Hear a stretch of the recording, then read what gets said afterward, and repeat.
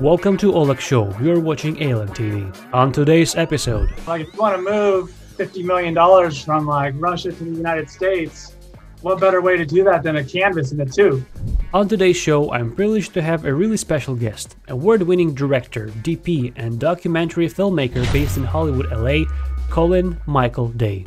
Born to a family of a news cameraman, he grew up around local news media rooms in Sacramento and got introduced to journalism from a very young age. He has shot nearly 100 short films, profiling some of the art world's most infamous personalities, including legends of the American street art scene: Ralph Steadman, Retna, Dose Green, O.S. Gemos, Ben Ein, Anthony Lister, Risk, Revoke, ROA, Petticoat, and Neil Schumann. He has also shot film projects featuring Snoop Dogg, Sanjay Gupta, and Kerry Irving. He has collaborated and created content for broadcasting networks like CBS, CNN, and IGN. His films tell stories of rebellion, freedom, social and political, mainstream and underground culture, opening a window to the counterculture world that only an insider might get an access to.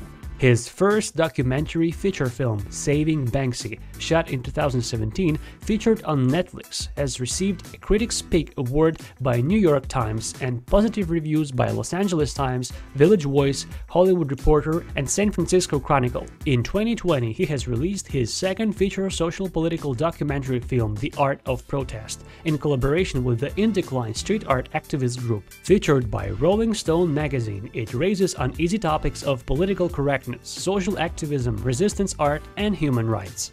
With that being said, Colin, welcome to the show. It's a pleasure to have you. Yeah, it's a pleasure to be here, man. Excellent. I was really excited to do this interview with you. I discovered your film, your first feature, Saving Banksy, a couple of weeks ago, and I was completely blown away by your style and by the narration and by the whole production altogether. It was very easy to watch, and I'm really excited to talk to you about filmmaking and that part of your journey, artistic journey. Shooting over 100 films, it's quite a lot, or nearly 100 films. Correct me if I'm wrong, but a large chunk of your work is dedicated to art. Why art specifically? How did you come to covering art in your works? Kind of came about out of survival. I graduated from college right in like 2008, which here in the US, that's when the banks collapsed. Right. So like all of a sudden there was like no work and I had all this student loan debt and shit. Right. So it was just like, I was like, working for the school that I like went to and like was indebted by, not being paid enough to pay my fucking loans. Wow. And, and the only thing that I knew, and I lived in San Francisco though, which is a place where tourists all over the world like travel to, right? Right. So like I'm in a magical like environment, and I knew a lot of artists just because I've always been an artistic person. So like even through school and when I was working, trying to do professional commercial work and like, I always still knew artists. Right. Like graffiti and stuff like that. So were you like hanging out with artists? Yeah. Yes. And then I just was like, hey, I'm a trained cameraman. Why don't I just film this shit? And so like, then it just started naturally. And then, but it was like almost like a manic, just like once it started going, I saw an opportunity and just started rolling, and I was doing like at the peak, like 4 to 6 videos a month. Wow. Like that's intense. So it was just kind of like nonstop. There was no off point, but of course that burned me out a couple of times. Like, I've also deal with like health issues. Oh, right. So like I've had like 2 blood transfusions during the Oh, wow. Like 5 or 6 hospitalizations. Insane. A turbulent period, but right. Things like that. Also, I find if you follow the right like wavelength with it, like if you don't fight against the project, if you just kind of follow where the story is like naturally going, it's going to end up somewhere, that it needs to end up in the end. And then you just focus on capturing it. Right. And that's kind of what I did, because the amount of turbulence, there was no planning. You could plan all you wanted. Right. But then as soon as you walk in our Basel, and like got this guy lying about like all this shit, like, like needless to say, I haven't been invited to any art fairs since Saving Banksy came out. Right. Like, I don't get invited to art fairs anymore. How do you think, what were the cornerstone moments, the pinnacle moments in your creative path that helped you to shape yourself as a director nowadays? I'd say one of the biggest ones was working with Retna. So like I was doing a lot of stuff for artists where, I wasn't charging a lot. I was doing it more for the opportunity to like travel and like, meet people, but I was getting paid enough to like basically cover my expenses. Right, right. Way below my commercial rates, After working with Retna, which was a really like, it was in Miami during Art Basel, like 2000, between 10 and 11, I think. He was writing brimstone on a giant wall, and it was like a really intense shoot. And it like, kind of like made me have to like prove like who I was as a filmmaker, because like it was such like kind of like an intense situation. Right. But then afterwards, he found out how little I was being paid for the work that I was doing. Right. And like basically put pressure on the other end to be like, yo, if you want to put your name on this video that he fucking made, you have to pay him what he's worth from now on. Wow. And it was like, say, 5 times what I was currently getting paid. Wow. Wow. And their response was just like, yep, like done. Right.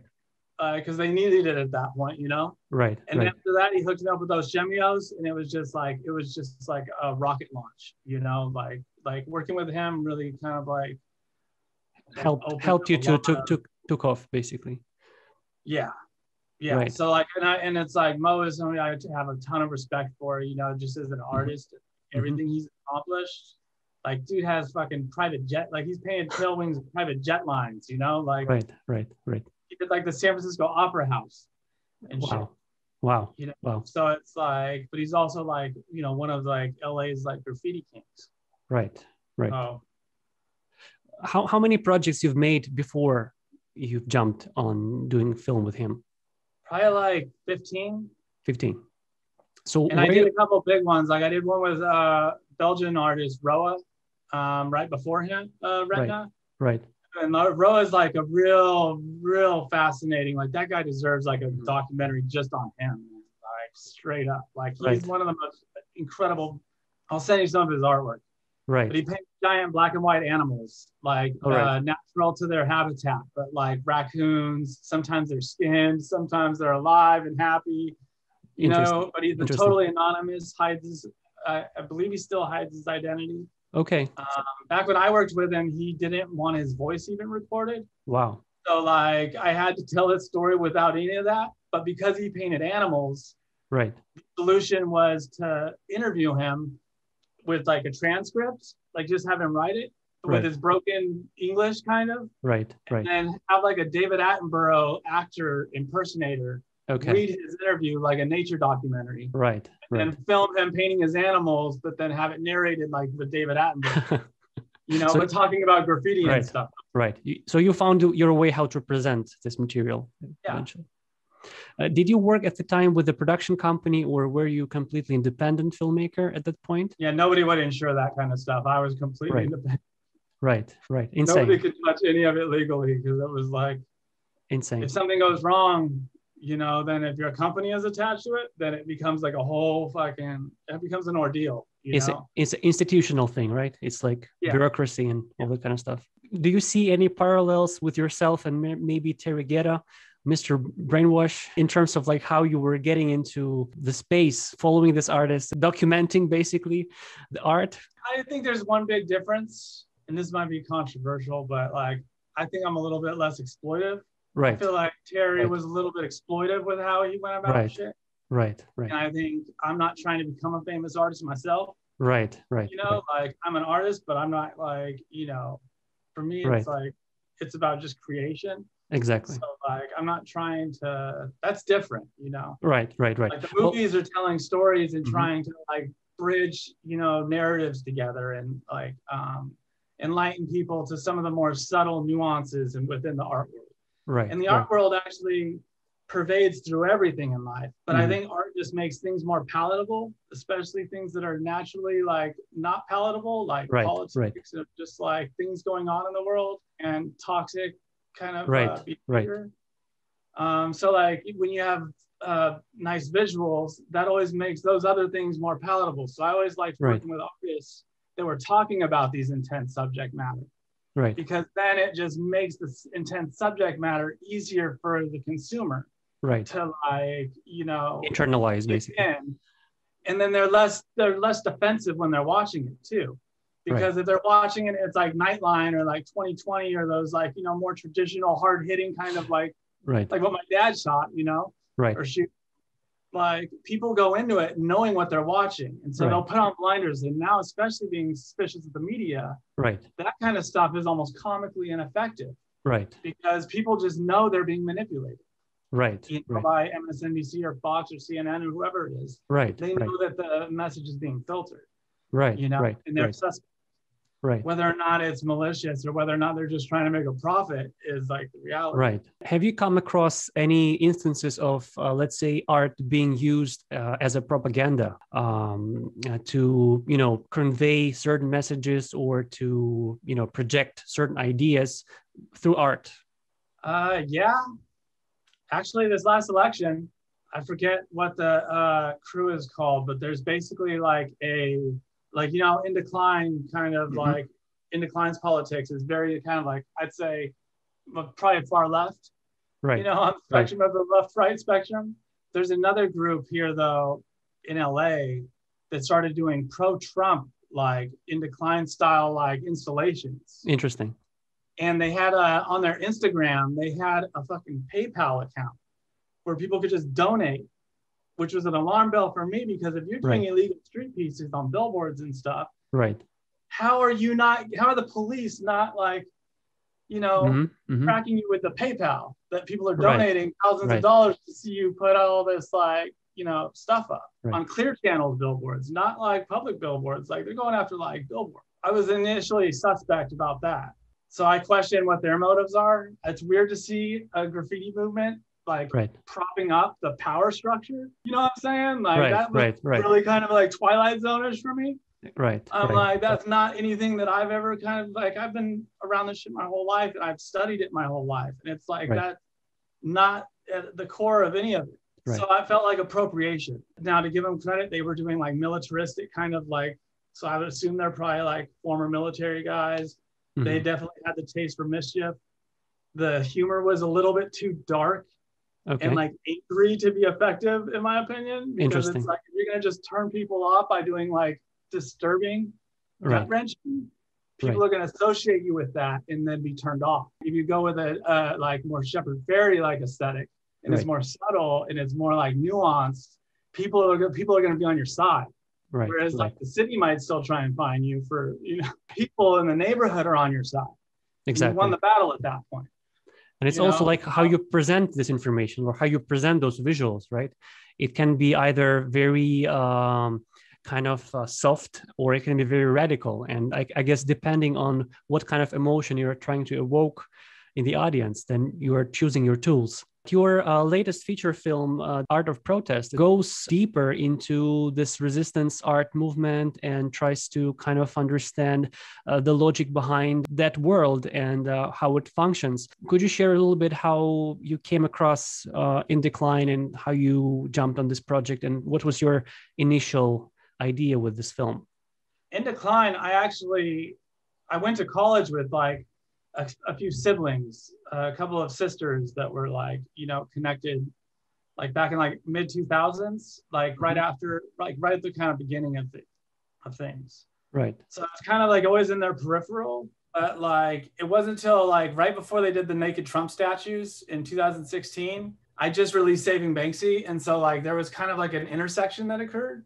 They kind of like let me in on what was about to like come out with that like naked Trump thing like a few months in advance, and asked if I wanted to like document. And so like I started working with them on that, and then those things just went like, bananas when that happened. Like, it was just like a circus. And then like, we stayed in touch. I'd help them out every time like, I could. I just like what they're about, man. They go harder than like almost anybody around the world, and for good purpose too, so it's like that's a win-win-win in my book. How do you think, what is the main purpose of resistance art, and how do you understand the purpose of resistance art yourself? Well, resistance art is basically like a reaction to something that is just an oppressive force, you know, that could be financial, that could be like, you know, militaristic. It could be just like freedom of speech. It could be any kind of like oppression. But it's like, I feel like that resistance art in particular is basically a response from individuals, you know, they're just kind of like need to get something out, you know, because of the pressure. And I think that's like part of the reason why you see such amazing artwork come from places like Oakland, California, like Detroit, Michigan, and like New Orleans, Louisiana. You know, like all three of those places are just places where just like culture is just like created, like in tough situations, tougher situations than most cities in America have ever had to face. You know, and it's like, and they not only do they like sustain and survive, but they do it with like, they flourish, you know, they still find ways to like enjoy life and shit. That was always kind of the hook that kind of drew me in, is to like explore like what it is about like, you know, the struggle and the like in the personal therapy of doing something about it and creating something. So not only is it good for your soul to actually in the process of making this thing that you believe in for a good purpose, you know, it's just a good byproduct that comes with it, you know? And how do usually artists in that particular field, how do they make their living? Do they have like their day jobs and then on the free time they do what they feel is right and they follow that pattern, or other like organizations that support these artists? Like how does it work usually in the States? Most of them that I know are like successful artists already, like just on their own. But when like worthy cause comes up, they're happy to pivot and like put their like, you know, reputations and their like, you know, creative skills and the value that comes with that. They're willing to put all of that like on the line for something they believe in. And so, and so then it just becomes like a multiplier, you know, and like how valuable it is for the organization, because they're kind of like a celebrity in a sense who's like, you know, endorsing. So I'd say that's probably the most straightforward way. You know? What was the reaction in the art community after the release of The Art of Resistance? I'd say it was mostly positive. It's mostly positive. It was aimed at activists, you know, not gonna like, you know, deny that it wasn't, you know, we kind of like released it the way we released it to be like a lightning rod to activists like right before the election. Just in case things like didn't turn out the way that we were like hoping they would. Kind of a calculated move in that regard. That's right, because the language of the movie is very dynamic, it's completely different from the style that you applied in Saving Banksy, like from observer and kind of like somebody who follows the process. You turned into an activist yourself in a way, and kind of presenting all these different groups and like kind of showing to your face that, see guys, we have this going on and you should get on board or otherwise it's on you. So it's very interesting. So do you think the film achieved its goals at the end? How do you feel yourself personally? I feel pretty good. I mean, like, I think, you know, it achieved its goals in like just providing some inspiration and some like, you know, entertainment value, I guess, in all of that storm at that point. That was a messy period, you know, when we released it. Like mid-October, it was like, you know, heading into the election and all. It was pretty like, there's a lot of toxic shit going on. You know? Like I actually did get like, you know, some DMs from strangers like threatening to like try and ruin my career. Really? Wow. Violence, threats of violence. Wow. Most of it was pretty funny stuff. So it wasn't like actually ever like, you know, implemented like scary in that regard. Yeah. But like, so there was a spectrum. There were dark moments in the movie. You know, there were very dark moments and very intense moments and moments that are like hard for me to watch, you know, at this point. But it's like, it was an intense time too, you know? And I felt like we had to like, you know, we couldn't sugarcoat like why people were so like angry, you know, like why people were so fucking just over it. Because if you didn't, then it would almost look like a pandemic thing, you know? It would almost look like it was just tied around the pandemic and all of that kind of shit. Right. But so, it's like, you know, it was a tough decision, you know. Tough decision. So basically, the film is the representation, is the reflection of the world we live in, right? And of the moment in particular. Yeah. Talking about your first feature, Saving Banksy, quite a big production. I was just like checking it second time before the interviews. There are almost like 60 names on the list, you know, of the crew. And can you share how did you got into that project and how it all started? What was the, you know, the beginnings of that film? So I was doing a lot of like, you know, just independent work at that point. One of the producers of that film kind of like hit me up through the gallery scene and like kind of let me know what the story was with the like rat and what the guy was doing. And like, it was right after Exit to the Gift Shop came out. And so like, there was like a period of time where I was just kind of getting to know him, see what he's about, you know, like I was like, I didn't want to jump in if it was just like an opportunistic thing, you know. But he was ended up being cool, you know. Really seemed like he had like pure intentions with like trying to save this thing, right, and like not profit from it, and like, you know. So he was the one. He was the one that reached out to you and asked you to kind of create this. Yeah, he kind of was like, you know, this is what I'm doing. So yeah, then I was like, all right. So we just started kind of like in the beginning, just like shooting like once every few months, you know, like, and then we'd have different, like, I'd have like a different sound person, or it was kind of just small at first, and then seeing where the story really went, because like, as you know, with Saving Banksy, it took us like 6 years to shoot that. It's insane. It's insane. So like we were actually filming over 5 years, basically, with like 1 year of like editing. Crazy. So a lot of it was just kind of like not really knowing where it's going to end up, and just having it be like something that like, you know, I would work on every like now and again, you know. So I was committed to it. There was no money or anything like that, but it was like anytime there was like it was going to get moved somewhere, it was like something was going to happen with it, I would show up and I'd film it. Right. So would you say that you went with the flow rather than having like a pre-composed script from the very beginning? Yeah. We definitely like just kind of like captured the way we could.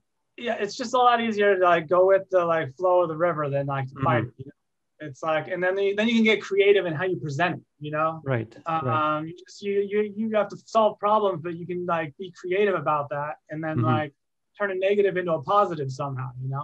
Right. So there's always a solution, you know. Like worst case scenario, you could always do animation, you know. Like it's like we did that one time in Saving Banksy, and like it's like, and that worked very well. Whatever's necessary to make that point, you know. And like for that animation, and specifically, I want to give a shout out to like Jim Dershberger and Jay Howell. They did Sanjay and Craig on Nickelodeon, and like super talented dudes, but they did that animation for us. Cutting out the Banksy image, right? And because we didn't have footage of any of that, you know, but we want to make that point, you know. So it's like, but and it worked really well. It was very organically implemented, and it was just like, you know, it's part of the film, and it worked really well. But somehow I was really impressed, because I thought that you were able to really capture very important moments of, you know, even those kind of key moments of obviously removing the image, but also these negotiations with Mr. Keszler, right, and that art establishment world, and even like having him on the phone with the owner of the like was it planned, or did it just happen? Like, can you share? Dude, all right, I'll tell you, yeah. So like, I kind of knew he was shady, like a little bit, because of like the Palestine stuff. I already knew that he was supporting those. So like, when I went to interview him, I kind of went in, and I went in real light with just like a camera and tripod. And I could tell right away he was one of those types of people that enjoyed to like attention. Yeah. And so I just kind of like, you know, like saw where I went, and he like started like telling me his plans with like Basel and all that. And so then knowing the guy with, you know, Brian with the rap, hey, maybe we should, like I have this friend with a Banksy, to put them in contact. Mm-hmm. And then that's what that phone call ended up being. And then I just was like, I filmed it because it happened like, it was like, hey, here's his number. And like Keszler, as soon as he saw the photo of Brian's, he was like, what's his number? And just like, wow, insane. But it just felt so organic and so like, it's just perfect. It sits in the perfect place and adds to the story immensely and really kind of shows the characters really well. Did he know, the Keszler, did he know, or how did he react to the final piece? Because he's portrayed as he's portrayed, and though you don't have like any kind of subliminal messaging there, but it's obvious that he's doing what he's doing, and the art world, I mean the street artists have different opinion on what is his contribution right, to the art world. Do you know what was his reaction to the film? I don't, but I think that like it's a matter of perspective, because it's like, he's the one in the legal right thing, like is the ironic thing. Right. So like out of everything that happens in the movie, he's the one that's most in like the like black and white legal right. Right. Because of like his paperwork and like how he goes about his business. Right. So it's like morally and all of that other stuff is just like other stuff.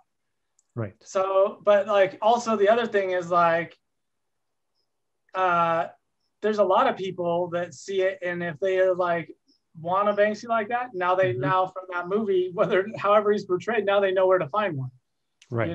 So it's like that's the other thing is I don't think it's actually it hasn't had a negative impact on it. Right. No, I think he's probably doing fine. Right. Basically getting like an advertisement for his business. Yeah. With the film. And also I always kind of got an air that he kind of enjoyed being like, he was always viewed kind of as like a little bit of a villain within the art world. Yeah. So like I kind of think that he kind of like enjoys a little bit of that. Like, all right. He's good at it. He looks like he enjoys the role. Right. Like you tell when he was giving us the tour of all of his like Banksies and the way he talked about them, like you could just see it. He's like he's like reveling in it. Exactly. And the one thing that really kind of impressed me with this film is that you are raising really important question is what's the value of art actually, right?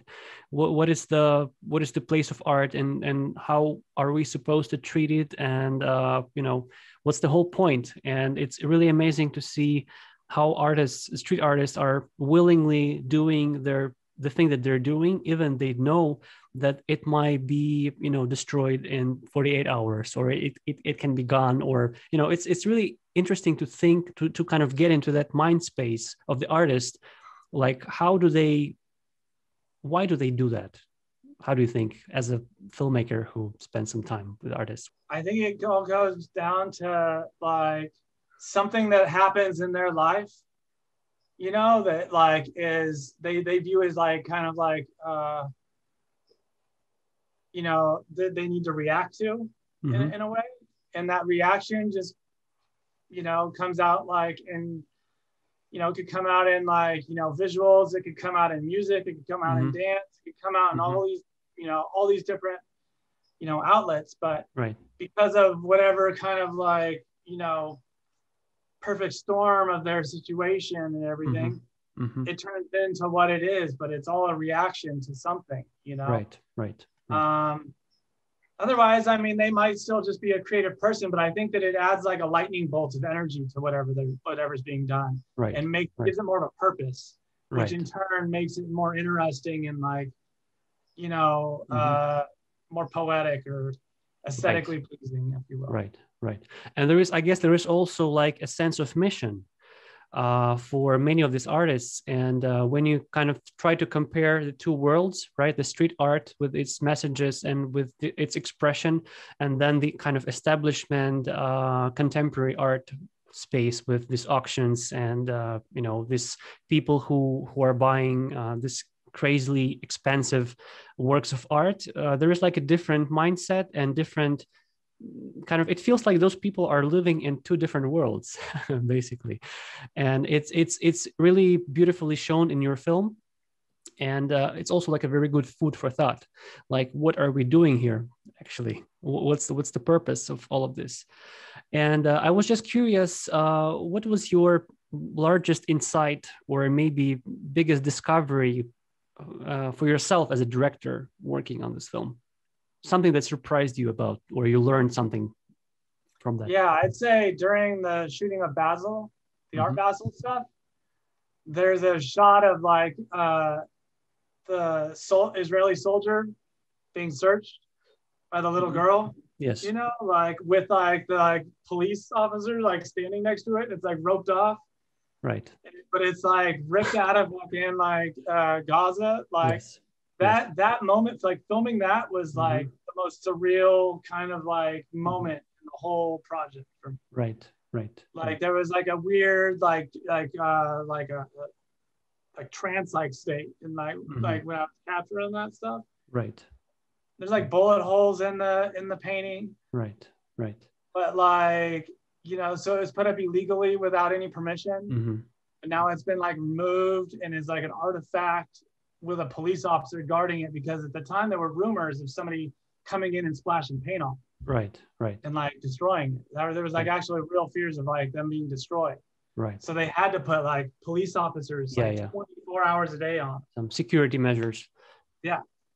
You know, kind of that moment where I was like, I kind of like sensed the importance of the story and like what was happening, to where it was like, no, this isn't just like a comedic art world, you know, like journey. Like this is like got some real layers of like greed and like, you know, power and like kind of stuff that needs to be discussed. Right. And also kind of the shadiness of the art world in a sense.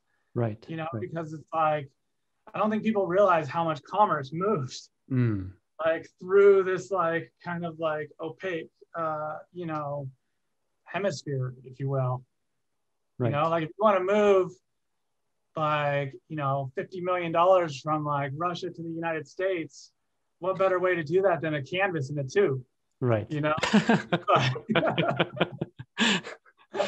That's like a perfect system. So it's designed like that. It's designed like hundreds of years. It's been like, that's what it is. It's like it operates as this like, you know, and so like I've always been on the graffiti, and the street art is like definitely the fringe of the art movement. Like, it's in the art movement, but it's like, it's not like, you know, like even Banksy isn't like, you know, in the club as far as, you know, Retna is kind of getting in the club, but like it's a different, like, just different worlds. Right. You know? Right. But it's also interesting to see the separation, for example, inside the street art world. So obviously, originally, everyone started kind of from that graffiti chapter, and just like, you know, going out there and just leaving some tags or leaving, you know, just some images. And then over time, you see certain artists kind of stepping aside from that tradition and going beyond and start communicating certain messages and making stands and like, you know, kind of creating the narrative that is quite different from the traditional graffiti style. So it's already becomes political, and something that maybe helped Banksy to stand out in a way is his messages, right? Because all of his works, they are very contextual. And it's, as you said, the image that was ripped off from a wall, it was there for a purpose. It was there in a specific place, time, and space, because it served the purpose. And how do you think, how important is it to have those messages, or being able to communicate certain messages to the world through the medium of art? Because you obviously have this huge, enormous potential of influencing other people. So do you think that maybe that particular part of, let's talk about Banksy, since the film is about him. Do you think that really helped him to stand out and become the Banksy that we know him today? Yeah, I think what stands out with him is like threefold. It's that he has like a really good sense of humor, Right. which is international, you know, like, so the humor can like it can cross, continents Right. and still like land. Mm-hmm. But he's also a great, like a great, like marketing mind. So Right. like, he's like able to kind of have like a cause and like know which wall to hit and like do his Right. homework Right. and like, hit on all of those cylinders to where the message is like powerful as well. Right. Right. And then his his choice of places and the story, the grander fitting it into the story of what all like he's like, messaging about. That really set him apart, Mm-hmm. from like a lot of, it hit pedestrians or like civilians more than just graffiti people. Because a lot of graffiti is aimed like tags and stuff. Yeah. Like most of the population that isn't into graffiti just sees that stuff as like noise. Yeah. But graffiti artists and taggers Mm-hmm. like really read all that stuff. It's the language. It's the language of the street. Yeah. Yeah, exactly. So like, So apart from being like a social activist, Banksy is a genius of marketing and PR, basically. Yeah, but the thing I respect is all these years, like he, makes his income selling like prints and stuff through like, his connections and stuff. But then like keeps his activism like pure in form, Mm-hmm. which leaves it untainted in a sense. Right. He has, by doing his guerrilla stuff, Yes. he's not beholden to any organization, Mm-hmm. of any kind, NGO or like, Mm-hmm. nonprofit. He can Right. partner with them, but usually he'll just partner with them involuntarily. Right. He'll just leave a piece like on their building or something, and then it's up to the boys club to like, auction off for benefit of their finances. Right. So like there is like an authentic Robin Hood aspect to what he does that like I have a tremendous respect for. Right. Because that's the pure intention. That's the pure shit. Where like he could, he could have gone the more like commercial route and like revealed himself, legally at this point, because enough that like lawyers that would help him, fight off a lot of the legal challenges and stuff, I think. Right. And it could benefit greatly financially. Right. But like the fact that he doesn't, like, leads me to believe there's a reason for that. Right. And I think that reason is like, for the right reasons. Right. Yeah, I think it's pure in nature. He has a purpose as an artist. No, all my favorite artists have purpose. Right. But he decided to take his own route, and he's really unique in what he's doing. How was the film perceived after it was out in the art world, Saving Banksy? It was received great in the art world, like excellent. Like artists seem to like it's become kind of a calling card in a sense as far as like the art world artists go. It's a little bit different for like museums and like art fairs and stuff. Like they view it like differently. Right. So it's very much like people of the art world love it. Less so on like the high end or like the powerful art auction side of it. Like I typically keep a low profile if I go to like art auctions or anything like that. Right. I think there might be suspect. From the people that I wanted to get, that we got good reviews from the people that was most important to me to get good reviews from. We got Well, this is a really beautiful film. I strongly encourage everybody who is watching or listening to this interview to go to the internet and watch Saving Banksy film. From the psychological perspective, because a director, and obviously a documentary director, a person who works with other people, is a psychologist in a way. That's at least what I believe in. How do you approach creation of the psychological portrait of your subjects in your films? When you have, let's say, an artist and you have to tell their story, so where do you start as a filmmaker? First thing I try and start with is like having an honest look at the subject and like, try and figure out what the story is and then what the most interesting aspects of the story is. Try and streamline all of that so that like you're telling their story authentically, but you're really dialing into like the most interesting kind of like angles of it that'll act as like hooks for the audience, so that like you keep their attention. you know, through the whole process. It's like, and it's getting shorter and shorter. When we made Saving Banksy, I think it was like 2 minutes. Every 2 minutes, like you need to kind of have a hook. Yeah.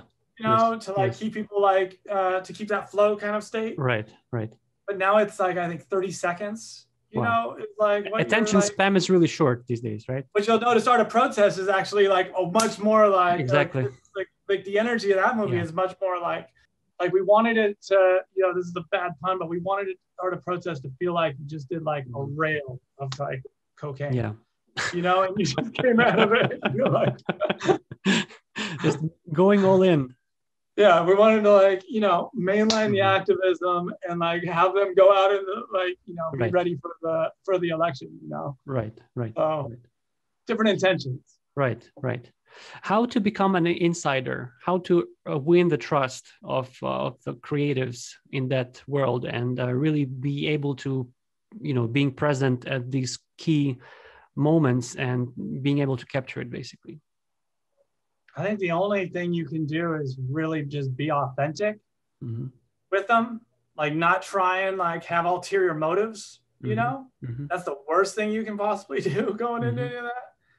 Is like have ulterior motives. Your intentions have to be good. Yes. They should be aligned. If they're aligned with the artist, then like things will, you know, can move real fast and like, you know, efficiently.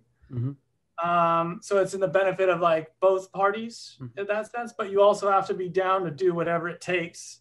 Yeah. You know, and sometimes that means like gray areas, you know, of like deciding, you know, like trespassing and like having like your kind of like plan, you know, of like how you deal with it if you get like busted, you know, like you got to be a documentarian, you got to not lose your footage to the police and actually endanger the people you're documenting.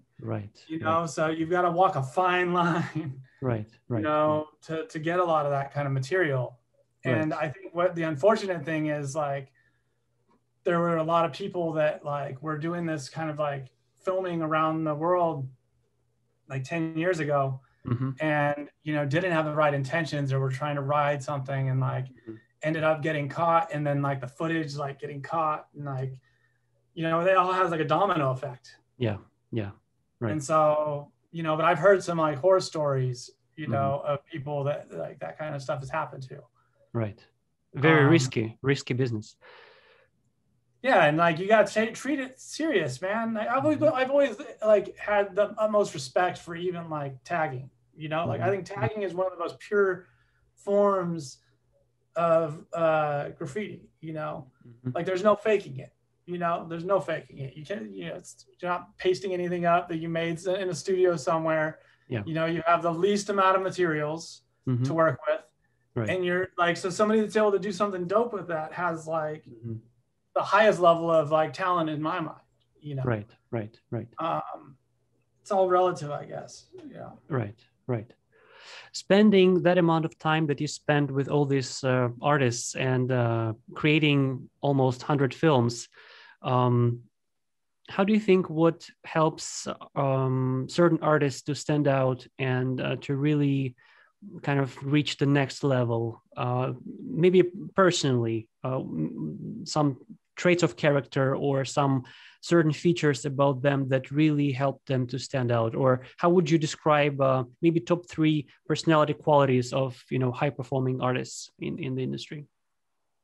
I would say there's one like common trait that I've seen amongst like the most successful artists, and that is almost this just like, you know, drive. It's just like this like crazy like drive to just like constantly like they don't question their like creative process. Their whole reality is designed around their creative process.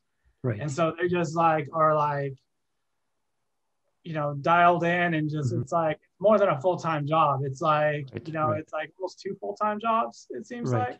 You know, but then they're also managing a life somewhat, but their life is also entrenched within the artwork.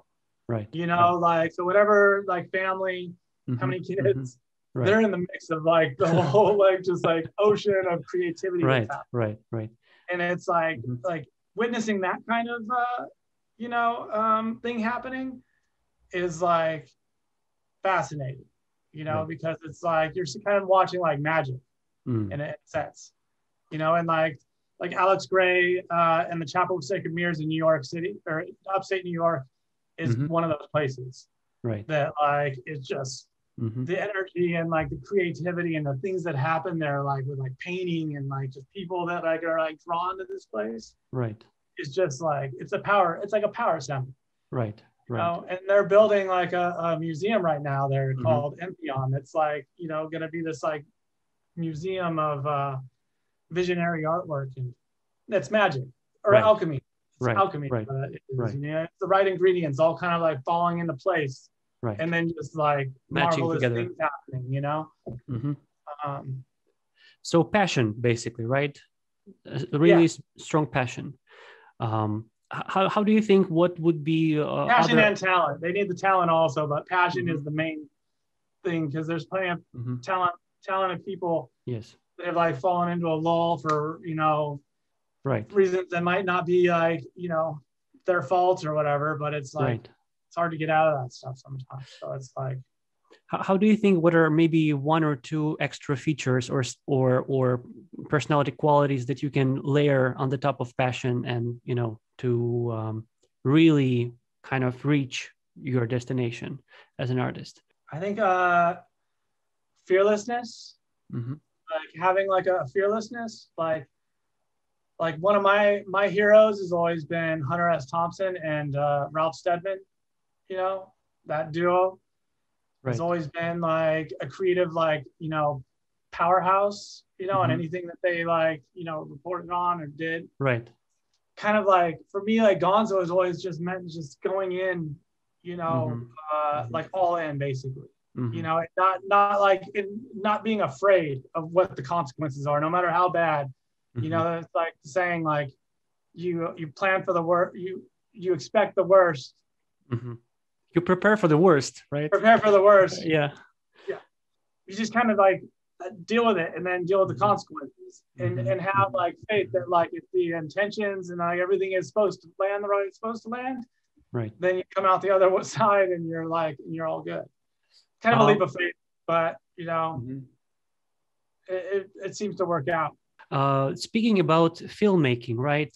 From your perspective as a film director, how do you think what is the anatomy of the film? Or let's say you get a new idea. How do you go about it? Where do you start, basically? I start putting visuals together, like things that like, you know, if it's sort of an idea is like atomizing, Hmm. like just visual cues that I start like, you know, putting up like in a place and like seeing what like something starts like forming as. And then I try and think of like like if it's like an important subject matter. Hmm. It seems the stuff that I end up making, there's a lot of stuff that doesn't end up getting made, and it Hmm. always comes Hmm. down to what the important thing that's happening. You know, like Right. there'll be something that happens, and then I'll feel like I need to like frontline something, Hmm. you know, and make it happen, which is what happened with Art of Protest last year. You know, Right. like Right. Right. really kind of like was pushed to like Right. get done. I've got a constant like stable of things that I've just been like developing, Hmm. you know, like I might not be like able to do one of them consistently. So Hmm. I switch gears a lot, you know, like it's like, Right. and I don't really try and control that. I just Hmm. like make it easy for me to like work with it. Kind of Right. like I've Right. seen the artists in these other situations do. Hmm. I'm trying to emulate that within my own environment, Right. Right. you know, and Right. like harness that same kind of like, you know, energy. Mindset. So basically, you would have certain ideas, but you wouldn't create like a narrative from the very beginning. You would rather let the characters and the story unfold kind of in front of you and then capture it. And then in the post-production, in editing, you would try to bring this together. For documentary stuff, yes. For Hmm. narrative stuff, I've got a couple of narrative projects that I'm currently working on. Hmm. And those obviously you have an endpoint that like you're working for. Those are more locked in, Hmm. much more locked in, obviously. But like with documentaries, I think you just gotta kind of like let it unfold, you know. Right. But there is some luck to it too, you know. There's Hmm. definitely like a layer of luck. it's like, what are the odds that everything would end up going right? You know, it's like, there are so many variables on the way, kind of. yeah. So, and it kind of worked out that way. So, how do you think, what is the most difficult part about documentary filmmaking? really just funding, you know, like finding like, you know, proper funding, and like funding that doesn't have ulterior motives. Right. You know, so you're not like, you know, because like it would be really easy to go and work for some shady company, you know, making propaganda, you know, during political cycles, especially. Right. You know, but it's like, I feel like that clouds your messaging. You know, it like kind of discredits you in a sense. You know, or it does for me. You know, right. I don't know how it's viewed outside of that, but you know, it's keeping your morals intact. You know, while also you're like your projects moving forward. Biggest challenge, I would say, if you're in Hollywood. It was different elsewhere. Let's say one of the purposes also of this podcast is also to provide some insights, you know, for youngsters and maybe those who are thinking to get started in the industry. Let's imagine a situation where you have a student who is willing to create their first documentary film. What would you recommend that person to start from in order to, you know, come up with some more or less tangible outcome in terms of the, you know, quality and being able to make sure that the story is told properly? I'd say the first thing they should do is like kind of look around their surroundings and their environment or whatever city they're in, and like just kind of like put feelers out and see if anything is happening that is just really interesting to them. Like they just like, or they personally find super interesting. And then it's like, once they're that interested, then the way that they go about capturing it will be that much better, because, or motivated to be that much better, because like they'll have that like drive to, you know, present it properly. Right. But you really have to like, you can't force that. You can't like do a documentary on something that you're not like super interested in, because you're going to be spending hundreds of hours, you know, like working on it, like thousands of hours possibly, you know. So like, you want to make sure that you like love what you're like, you know, documenting. Right. Which is one of the reasons why art is always infused in what I'm doing, because I love art. Right. So that makes it personally more palatable for me. Right. But then also I think it makes it more visually interesting for the audience too. Right. You know? Right. So it's like a twofold kind. And how would you recommend somebody to go about tackling the most difficult part about filmmaking? From your words, is the funding. What would you recommend for somebody? Where can they start looking into, you know, looking for those opportunities? Doing a little bit of homework, and finding out who is out there, like activist groups, nonprofits. You know, there's like grant writers. There's, you know, there's a lot of like celebrities, like athletes that are willing to like lend their name to causes. A lot of them have nonprofits of their own. And like, you know, like LeBron has like a production company that's doing amazing stuff. Right. All of those kinds of places are like places where like if what you're doing aligns with what like other organizations are doing, then it's good to like try and find partners. Right. You know, that you can like team up with.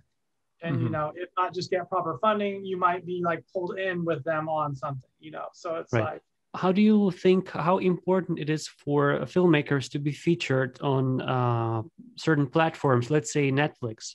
How important it is for aspiring filmmakers to be part of that system, or to get their films featured?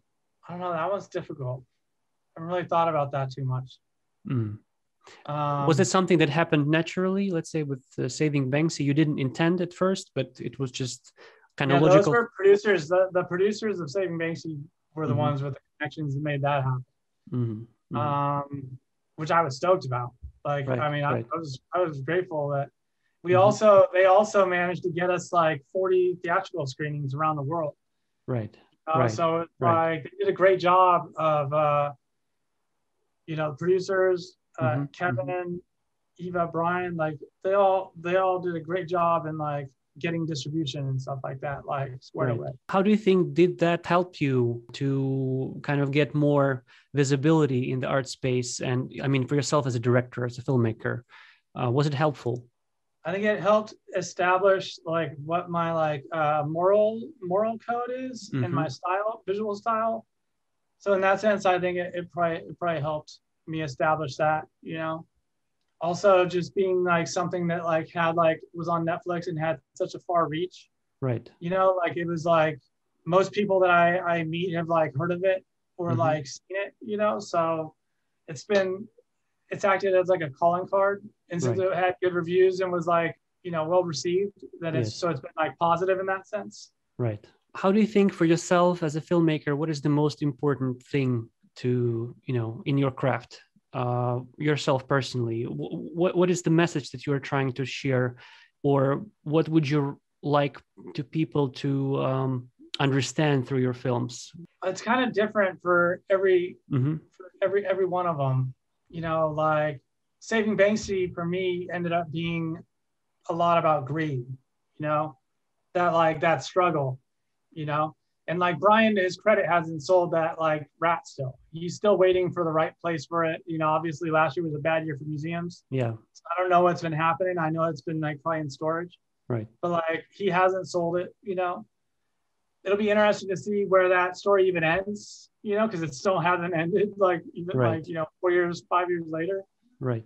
You know, Art of Protest was a completely different thing though, where like we saw a real sense of urgency. Like there was a lot of concern before the election with like, you know, President Trump and there being like a major crackdown if he got reelected on like activist groups. You know, like the way things were shaping up, like with police and stuff, and like the struggles that were happening were starting to look like more and more like authoritarian. That was really concerning for you know, for a lot of us. Right. And so there was much more of a sense of urgency of like, we need to act now because we might not be able to fucking act again like this. Like if this guy wins, like we might not ever be able to act on this again, you know? And so that's why so many artists were willing to jump in and like provide interviews for that thing. Right. Like we had like 40 something interviews, you know? Yeah, that's insane. Like in a 45-minute, like, you know, that thing was like packed, you know? Yeah. But it was like, that was a challenge, man. Shout out to our editor, Josh, like crushed it. Incredible work. What are some of the projects that you are working maybe at this point and maybe projecting for the future? Are there some areas where you would like to go deeper into or discover, or maybe something that is like on the back of your mind that you wanted to do for a long time and hoping to get accomplished? One project, it's an animated project, dark comedy, but like it's going to be playing off of historic like events. And it all stems from I was like doing some research on like I have a dachshund, which are really funny dogs, you know, if you've been around dachshunds. And so like I was doing some research online and I found out that there was a emperor of Germany, Kaiser Wilhelm, had 2 dachshunds who were notoriously bad behaving dogs and like killed Franz Ferdinand's hens and like killed like a diplomat's rabbit and stuff. So like these untrained maniac dachshunds owned by like crazy like, you know, character. So I'm like, that's a great idea for a show. And so like now it's all the events that basically led up to World War I. Wow. But like told from the perspective of the pets of all the royal family. So it's like, this is amazing. This is amazing. Is it going to be a film or it's an anime? I'm trying to sell it as like a series, you know. Series. So it's like so it's like a series, but like things are moving along, you know. Like I love documentaries, but that's like not all that I did start doing documentaries because there was no like, you know, I you know, graduated during that like bus. And so all the jobs kind of like, there wasn't a lot of commercial work I could get. Right. You know, so it's like, I took documentaries because they were cheap. Right. You know, like a necessity basically. Yeah. So this project you are working currently, is it like you are on the conceptual level at this point, or you have already started some production, or you're pitching now to studios? We're about to start pitching, and like I've been developing it though for like a couple of years now. So that's a really kind of important stage, obviously, to get partners right on board with the project. Exactly. In the show, we have the part where I give the chance to the guest to ask a question of the show or question of the day from creatives in Europe, filmmakers. Anything you would like to know about European filmmakers? What is it like doing like music industry stuff in like northern Europe? Like, what is it like working with bands and like, you know, music videos and all that kind of stuff? What's that structure like? Yeah, so we can ask people who are involved, and they can leave their comments in the video. On my behalf, I've done small documentaries myself, and it's also very interesting. I think there are quite many connections because the art world it has its unique language, I think, and creatives around the world, regardless of where they are, I think there are reasons for them to do what they do, and there are certain motives that drive them to create their art, and I think it's a very universal language. Colin, I'm hugely grateful to you for doing this interviewing, for your time. Thank you very much for coming up and sharing your stories. First of all, how people can find you and how they can follow you on your journey and support with your future projects. Yeah, I'm on Instagram. It's at Seats on Titanic. I haven't been as active recently just because I've been like, bouncing back from some health stuff. So I'll be more active in the future again. I'm on Twitter. CMD-Films is my website. Yes. See what projects are coming up and stuff. So I will link up everything in the description, and so people can go follow and support you on your journey. Great, thank you. Colin, it was a pleasure. Wishing you best of luck with your upcoming projects, and looking forward to see the series and laugh about it and like really enjoy your future work. Thank you, man. It was a great honor. That's it for today. Make sure to follow Colin Day on his social media channel and follow up with him on his future art projects. If you got any value from this episode, make sure to smash that like button and subscribe to the channel. I'm Alex for the ALM Studios. Till next time, stay strong and remember to keep it rock and roll.